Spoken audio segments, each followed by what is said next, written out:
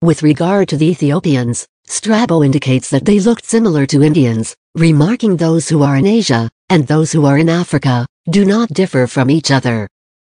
Philostratus claimed that the Indians are the wisest of mankind. The Ethiopians are a colony of them. The written record of the voyage of 1524 of Giovanni da Verrazzano as recorded in a letter to Francis I, King of France, July 8, 1524. Italian explorer, Giovanni da Verrazzano, wrote a description of the Carolina Indians he encountered. He wrote, "The complexion of the Carolina Indians is black, not much different from that of the Ethiopians." The word Ethiopian in Byzantium was used not only to indicate the inhabitants of Ethiopia, Nubia or Sudan, but also to indicate a black or dark person. Definition of Ethiopian. 1. A native or inhabitant of Ethiopia. 2. A member of any of the mythical or actual peoples usually described by the ancient Greeks as dark-skinned and living far to the south.